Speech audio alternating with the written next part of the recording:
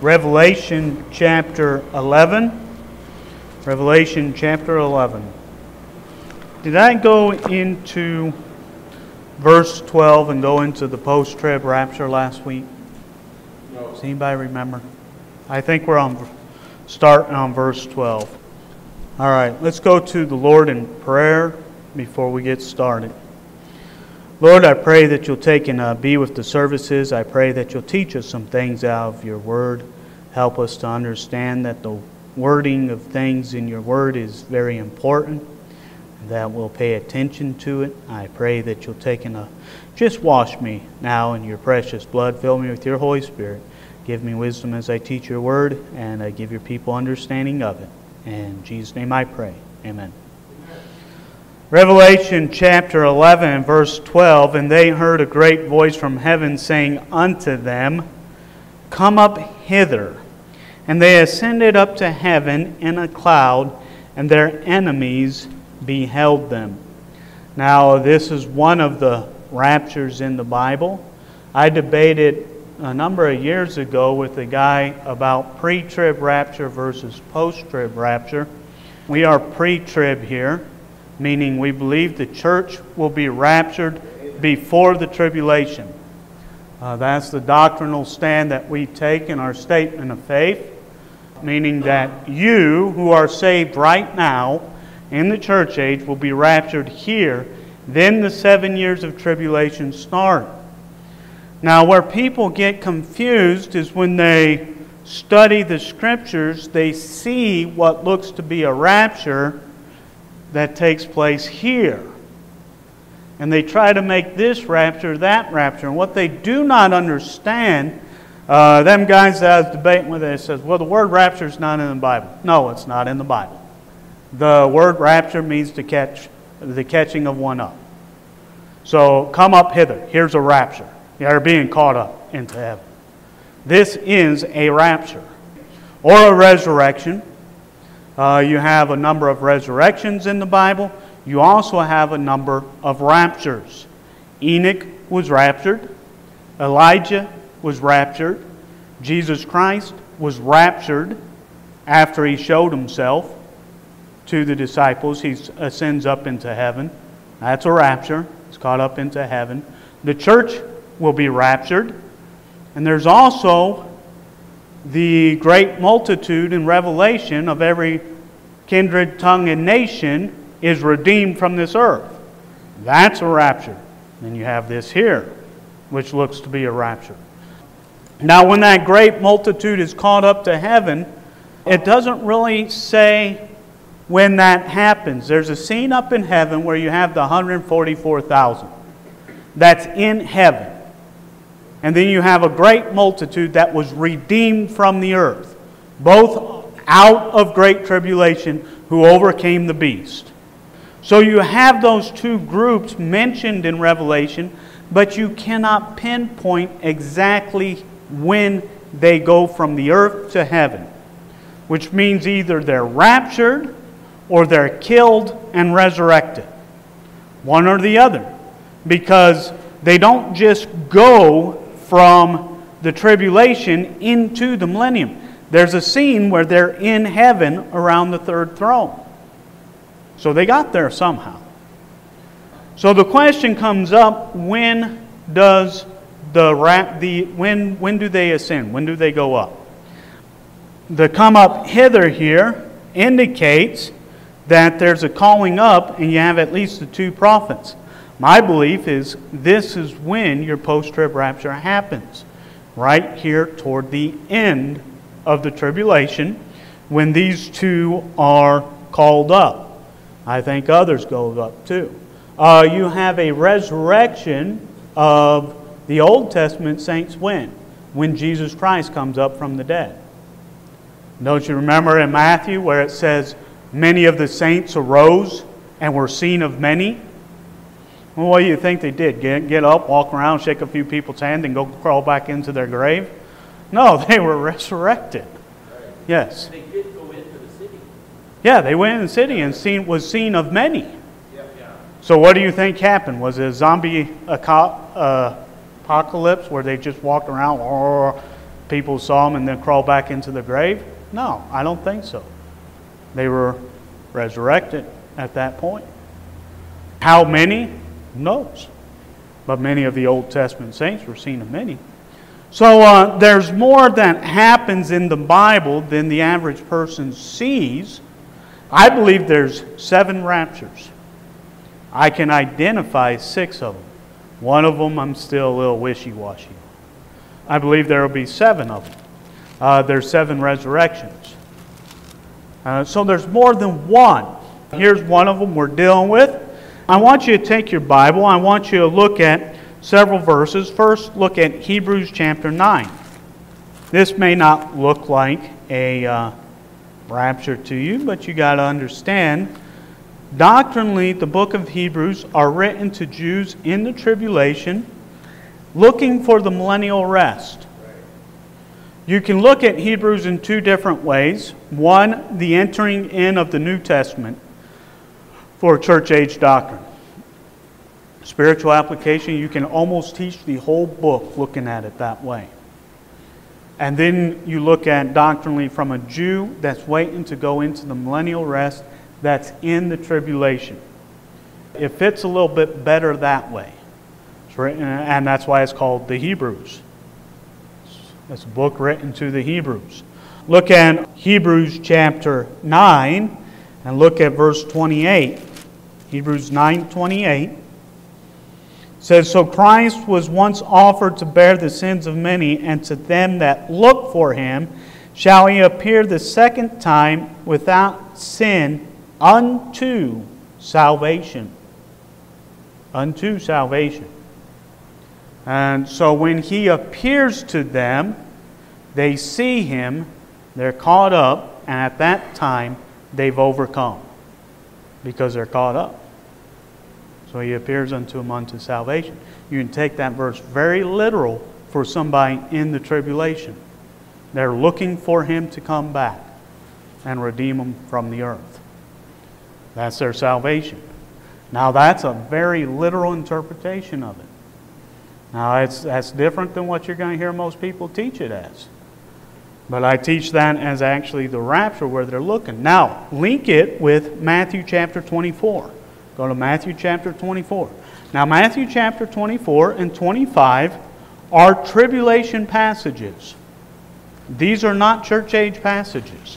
Here's where people mess up. Everybody that believes will go through the rapture and that you can lose every person that believes you'll go through the tribulation and believes you'll be raptured at the end of the tribulation will take you in Matthew 24 and 25. That is where they'll take you. And the reason being is they're looking at something that's in the tribulation. They are correct in their locate on their time period, but they're applying it to the wrong person. All right, Matthew chapter 24. And look at verse 40. Matthew chapter 24, pick up verse 40. "Then shall 2 be in the field, the one shall be taken and the other left. 2 women shall be grinding at the mill, the one shall be taken and the other left. Watch therefore, for ye know not what hour your Lord doth come. But know this, that if the good man of the house had known in what watch the thief would come, he would have watched and would not have suffered his house to be broken up. Therefore be ye also ready, for such an hour as ye think not the Son of Man cometh. Who then is a faithful and wise servant, whom his Lord hath made ruler over his household, to give them meat in due season? Blessed is that servant, whom the Lord, when he cometh, shall find so doing." All right, now continue reading. "Verily I say unto you that he shall make him ruler over all his goods. But if that," what? "Evil servant," he's still a servant, right?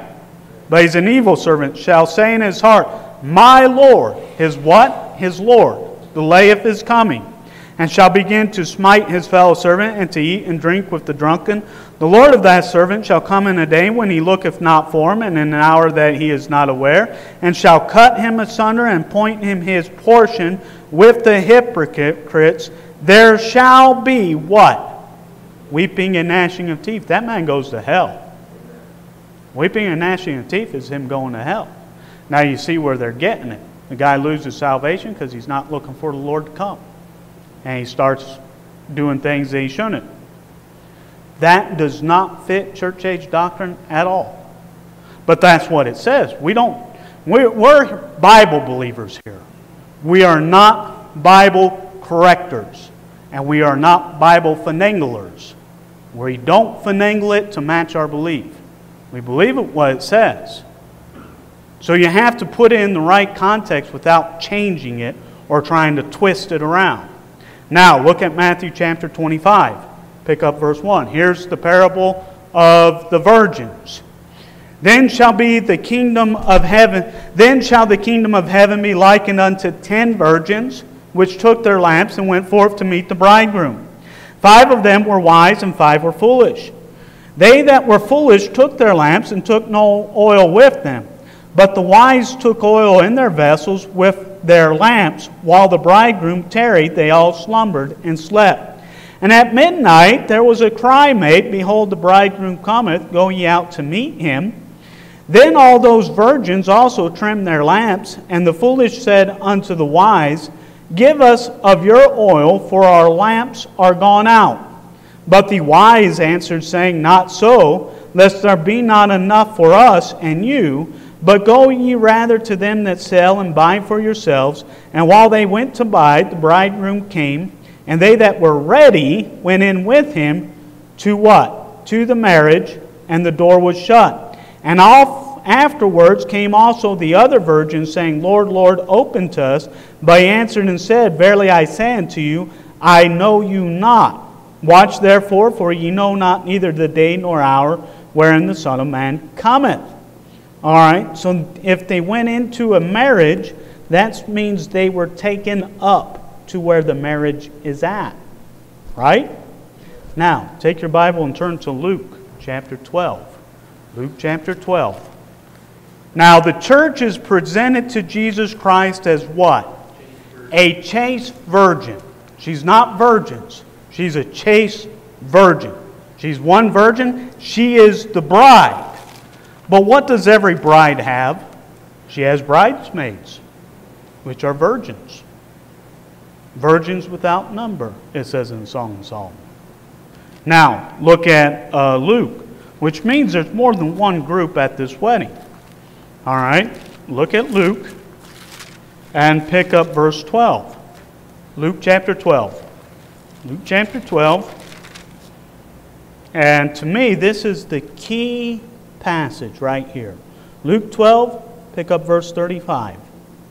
Let your loins be girded about, and your lights burning.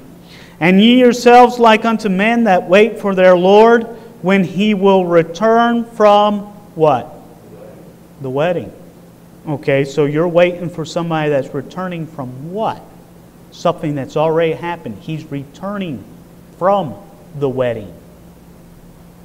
Now wait a second. Wasn't these caught up to the wedding? Now he's returning from the wedding? What's going on here? You see the difference? Return from the wedding, that when he cometh and knocketh, they may open unto him immediately. Blessed are those servants whom the Lord, when he cometh, shall find watching. Verily I say unto you, that he shall gird himself and make them sit down to meat, and will come forth and serve them. In other words, he's going to feed them. He's going to feed them a meal. Now, here's the understanding of the wedding. All right, Jewish wedding. You have, here's what you got going on. You have the church age saint being raptured. 1 Thessalonians chapter 4 and 1 Corinthians chapter 15. They are called up. They are led out. They follow him out. The sheep follow him out. He doesn't come all the way to the earth. He calls them up hither and leads them out. So they are led out. They go up to the judgment seat of Christ. They're presented to Christ as a chaste virgin. The wedding starts. You have the marriage vow ceremony where they're joined. What follows the marriage vow ceremony? Supper. Supper. Okay. But you also have 10 virgins that's going to be at this wedding after the judgment seat of Christ. Well, to be there, or these virgins that was looking for it. So they have to be called up to be part of that ceremony, because they're part of the ceremony. They're there. They're not called up at the same time, they're called up after. Then he comes back from the wedding, and there's some people looking for him. Luke, he comes back, and he sets them down at the table and feeds them, beginning of the millennium. Marriage supper of the Lamb starts with the beginning of the millennium. He comes back. Okay? So you have two catchings up of two different people. One catching up will be toward the end, right here. Well, you're at the end right here where it says, come up hither. Come up hither. And you're right there at the end. I put that, I know there's a rapture in the tribulation. That I have no doubt about. The exact timing of it, I am guessing, is with these resurrection of these two prophets. You say, why do you do that? Well, look at the rapture and the resurrection of the church age. When does it happen? Almost at the same time. The dead in Christ are rise first, then we which are alive and remain are caught up together with them in the clouds. So will we ever be with the Lord. Okay? But the dead in Christ rise first. Well, you have the dead rising, their heads come back on them and they rise. So what would immediately follow? Rapture. You have almost the exact same thing. Now they almost look like the exact, that would also be the resurrection of all the tribulation saints that's under the altar. That said, how long? Till the rest are killed. So they're waiting for a resurrection. The souls under the altar. Then you have the great multitude redeemed from the earth, and you have the 144,000. They're all taken up into heaven. When does it happen? All right. So what you have is you have two raptures. They look similar. And everybody tries to link them together. When you link them together and make them the same, you have to make it a post-trib rapture, which means you have to go through the tribulation if you make them the same. That disallows pre-trib doctrine. If you're pre-trib, you cannot make them the same. But if you're a Bible believer, you have to say there is a rapture in that tribulation. So what do? Well, you divide your Bible and you make it two raptures. Whoa, why didn't anybody ever think about that? You make two raptures. It tells you rightly divide the Word of God. Study it, show yourself proved unto God, rightly dividing the Word of truth. You know what every problem is with somebody that's a Bible believer, but he cannot divide the Bible? A Bible believer, they believe the King James Bible is the perfect Word of God. But they can't get their doctrine right. Do you know what the problem is? They think everything in the Bible is revolving around them. And that's not the case. Not everything in the Bible revolves doctrinally around precious little you. I hate to be blunt about it, but some of it's written to people in the tribulation. Some of it's written to people in the Old Testament. It's written for my learning. Numbers, Leviticus, and Deuteronomy, Exodus, but I don't have to make them badger skin temples and make all them sacrifices and do all them things. Are you doing all that stuff right now? Why? Because it wasn't written to you. It's written for your learning, but not for you to practice it, because you were not told to do that. You were told to put your faith in Jesus Christ alone without your own works. That's what you were told to do. You're supposed to believe in the death, burial, and resurrection of Jesus Christ, period, and put your faith alone in His righteousness. That's what you were told to do. And there's an important verse for your learning in the Old Testament. It says, to obey is better than sacrifice. God's not worried about your sacrifice. He's worried about you obeying, doing what He tells you to do. Now guess what? He tells this guy to do something different. And then He tells this guy to do something different. And He told this guy to do something different. And He told this guy to do something different. You know how Adam was to inherit eternal life?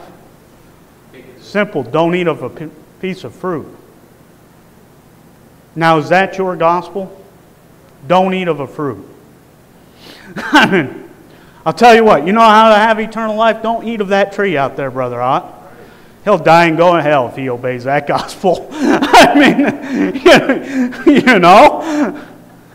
Brother Ott, go build an ark and get on it. Huh?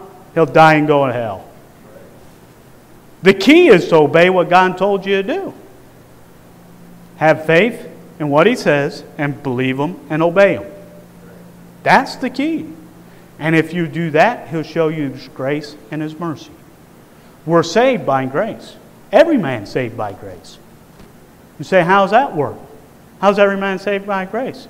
Because no man deserves salvation. So grace was shown to every man. Some of them had to put forth some effort and judged according to their effort. But every man saved by grace. Every man saved by obedience. Doing what God told them to do. Now, do you see that? Do you see that? Do you see how that works? Here's a guy, grace and obedience, without faith. Saying, how is there without faith? Jesus Christ is sitting on the throne right there where they can see Him. Faith is the substance of things hoped for, the evidence of things not seen. That is why here, prophecy is speaking of something you can't see.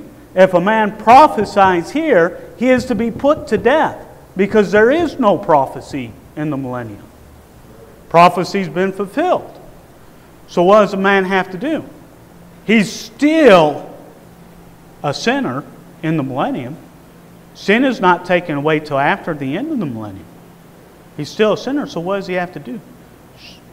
Completely obey what the dictator on the throne says. They have to obey Jesus Christ. You know there's passages in the Bible dealing with the millennium, telling a man what to do in the millennium. If your hand offend thee, cut it off. If your eye offend thee, pluck it out. If your foot offend thee, cut it off. Brother Martinez, to get to heaven, if your hand wants to steal something, go cut it off. You think that's going to get him to heaven? No. Why? Because he's misapplying a verse of Scripture and trying to apply it to him that doesn't belong there. Now, you can learn from it. You can learn from it. You know what? What do you learn from that? What God thinks about sin. You learn from it. You can learn from every part of Scripture. Every part of Scripture, to a degree, you can apply it to your life. But when it comes to literally applying it doctrinally to you, you better be careful. You better be careful. Yes, sir. Question. I've always believed that pre-trib rapture. In 1 Thessalonians 4. Right. That is your pre-trib rapture. Is that a secret rapture? Huh? No. The church had a secret rapture. Somewhat of a degree, yes. But it says, for the Lord Himself shall descend from heaven with a shout, with voices of the archangel, with a shouting voice, and with the trumpet of God, and the dead in Christ shall rise first. So there's a shout, and there's a voice of the archangel. The church hears that shout. The world will hear a noise. Just like the example of that is Saul. When Paul is saved, they that are with him hear a noise, but they didn't hear the voice. So something happens, they know something happened, but they don't hear it clearly. Well, what you're going to hear is you're going to hear your name called and you called up, you'll hear the voice calling you. They know, look at John. I want John, where's the sheepfold? I think it's John chapter 10. Yeah, John chapter 10. Look at verse 4. Oh, well, let's get verse 3. Well, let's go up, get verse 1, get the context. John chapter 10 and verse 1. So this will go along with your 1 Thessalonians chapter 4 there, brother. Look at chapter 10, verse 1. It says, Verily, verily, I say unto you, he that entereth not by the door into the sheepfold, but climbeth up some other way, the same is a thief and a robber. And he that entereth in by the door is the shepherd of the sheep. To him the porter openeth, and what? The sheep hear his voice, and he calleth his own sheep, what? By name, and does what? And leadeth them out. And when he put forth his own sheep, he goeth before them, and the sheep follow him, for they know his voice. And a stranger will they not follow, but will flee from him, for they know not the voice of a stranger. This parable spake Jesus unto them, that they understood not what things they were, which he spake unto them. They didn't understand it because they didn't have the following verses, but we know that that's the Lord coming back and calling you and leading you out. In other words, he doesn't come back to the earth. He calls you and leads you out. That's the rapture of the church. That's what you're reading in 1 Thessalonians. The other part is 1 Corinthians chapter 15. You want to read 1 Corinthians 15 and 1 Thessalonians chapter 4. That's the rapture of the church. There's 2 Thessalonians. Huh? I kind of wanted that one in 2 Thessalonians, but that's the day of the Lord. That's the day of the Lord. That's a different... That is referring, you got the day of Christ and the day of the Lord. The day of Christ is a reference to the judgment seat of Christ, which is going on at the same time as the day of the Lord. The day of the Lord can refer to everything from the tribulation to the end of the millennium. It will be referred to as in that day through the Old Testament. In that day, in that day. But that is a long section of time. Okay, it's not a literal day, it's a time period. It's like a day with the Lord is as 1,000 years, and 1,000 years is one day. Because it can refer to events in the tribulation. Most of the time, it will refer to the second coming, literal second coming. And it can refer to the millennial throne, reign. You'll see all them things in that day, the day of the Lord. For the judgment seat of Christ, that's the day of Christ. What you have in 2 Thessalonians chapter 2, they're being told that's already happened. And Paul's saying, don't be worried about this. It hasn't all happened because these things have to come place first. We know it hasn't happened. So, like here's some people saying the rapture's happened, you're in the tribulation right now. There's a guy that just recently said that. His name was, what was that guy that had that family radio? Says, well, we were spiritually raptured. No, you weren't. You false predicted it and you were wrong. Come on. Admit it. I mean, and he thinks you went into the tribulation.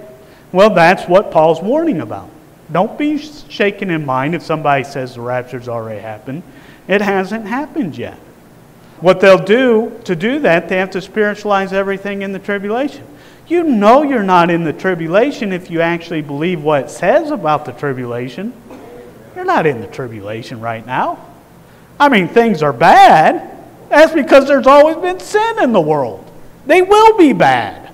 There will always be wicked people like Hitler. I mean, but you're not in the tribulation. You're not there yet. You won't be there either. Because that's not appointed to you. It's not appointed to you. You'll be raptured before that. All right, that's the pre-trib doctrine. We take the stand, one of our parts of our statement of faith. Now, on these things about the tribulation that I teach, I'm teaching that for your understanding. So somebody won't dupe you in Revelation, try to put something on you they shouldn't. But doctrinally, you know what? Somebody can join the church that disagrees with me in just about everything I'm teaching here. This is strong meat, strong doctrine. I'm not going to make an issue with that if somebody doesn't believe in a tribulation rapture. Personally, I don't care if you believe it or not. I'm teaching it because I'm accountable to what I teach. I teach every word. But the pre-trib rapture, we make that part of our statement of faith because that will keep you from a lot of false doctrine.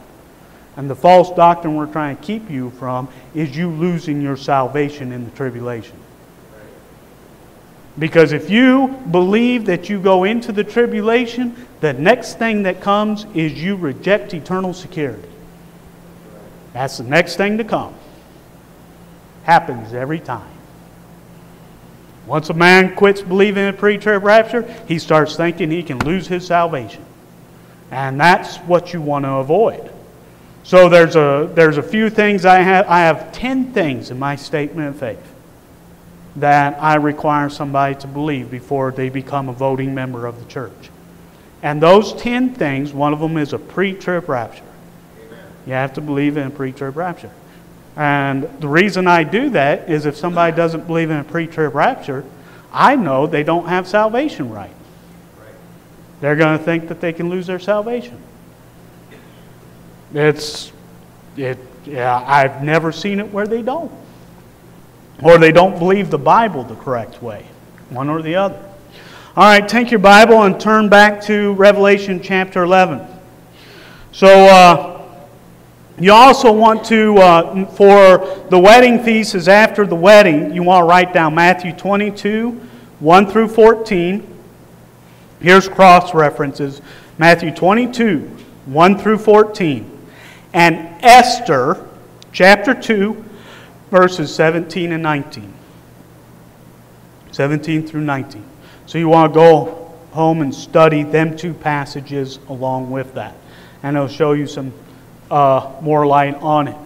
Now, whether or not you can fully understand exactly when that tribulation rapture happens and all the details about it, well, then you're doing better than I can. There's still things about it that really make me scratch my head. As I go on, I see it more and more clearly, but there's still things about it that I just have to say I still don't understand everything about it. What did you say? Okay. Esther what? Esther chapter 2, verses 17 through 19. And that's basically going to show you that the supper is after the wedding ceremony. And that'll show you that that's the way the Jewish marriages worked. Revelation chapter 11, verse 13. And the same hour was there a great earthquake, and the 10th part of the city fell, and in the earthquake was slain of men 7,000, and the remnant were affrighted and gave glory to the God of heaven. So that earthquake's going to come after these two are raptured. The second woe is past, and behold, the third woe cometh quickly. Now, you're dealing with what is the third woe? You have two woes that's past. And it doesn't mention what the third woe is. But what you have following next is verse 15. And the seventh angel sounded. And there was a great voice in heaven saying, the kingdoms of this world are become the kingdoms of our Lord and of His Christ, and shall reign forever and ever. Well, that's the millennial reign. So what do you have in between? How many of you know? What do you have before the millennium starts? What do you have? No, that's after the millennium. In between the millennium and what we just looked at, this rapture of the poster, you have the second coming. Armageddon. That's your third woe. Your third woe is the actual second coming of Christ, where He comes and He lands on earth and you have blood running up to a horse's bridle. That is your third woe. And so you have your first woe, you have your second. First woe is all the stuff that happens, the plagues. Second woe is the devil incarnate And then the third woe is the second coming. Now, verse 15. And the seventh angel sounded. Now, you will be taught by some that the seventh angel sounding is the last trump that you read in 2 Thessalonians chapter 2. If somebody's trying to push on you and make it a post-trib rapture, they'll take this verse and match it to 2 Thessalonians chapter 2 and say that last trump is the seventh trumpet of Revelation. That's not the case. There's a difference between a trump and a trumpet. Joe, what's a trump? It's the sound that the trumpet makes, right? Oh, come on. You play the trumpet, buddy. You're supposed to know this. It's the last sound that the trumpet makes. So at the rapture, you're raptured at the last trump, at the last sound. It's like when the bugle goes to wake you up. Right when that thing ends, you go up. Last trumpet is just the seven angels sounding the seven trumpets. Okay? It's two different things. They're trying to link two verses together that don't belong. But that's the two that they'll try to link together. The problem with that is, and the seventh angel sounded, and there was a great voice in heaven saying, the kingdoms of this world are become the kingdoms of the Lord. This is how you know that that isn't the rapture of the church, because that would mean this. You're going to do this. Boing, boing. I mean, you're being led up at the rapture. You're being taken out. Yet here, the Lord's starting to reign on the earth. Well, you just don't go up and come down. That doesn't make sense. That doesn't work. It's talking about two different things. You have the battle of Armageddon in between there. Verse 16, and the 24 elders which sat before God on their seats fell upon their faces and worshipped God, saying, We give thee thanks, O Lord God Almighty, which art and wast and art to come, because thou hast taken to thee thy great power, and hast reigned. Now where are you? You're at the end of the millennium. Well, there's 1,000 years in between verse 15 and verse 17. That's where people get confused with the Scripture when they don't study the Bible as a whole. You see what I'm saying? You just jumped 1,000 years. We know that the millennium is 1,000 years in Revelation chapter, I think it's 20, beginning of Revelation chapter 20. It says like 5 times, 1,000 years, 1,000 years, 1,000 years. 7 times. It says it 7 times. So it's 1,000 years. Well, you just covered 1,000 years in 2 verses. Sometimes prophecies in the Old Testament, you got the first coming of Christ and you got the second coming of Christ in the exact same verse. So you can jump real fast with that. So you got to be careful with that stuff. You don't want to interpretate a verse without knowing what the rest of the Bible says. Everything in the Bible does this number and makes a whole. And when you got something out of line, guess what? Where it ain't fitting, you want to know why? Because something's wrong with your thinking. We say, oh, there must be something wrong with the Scripture. Let's change it so they'll match. That's the wrong move to make. You have to stop and sit there and say, I don't understand something. Lord, I'm going to leave it alone till I get it. When I get it, then it's going to do this number. And it'll be a perfect match. You know why people don't do that?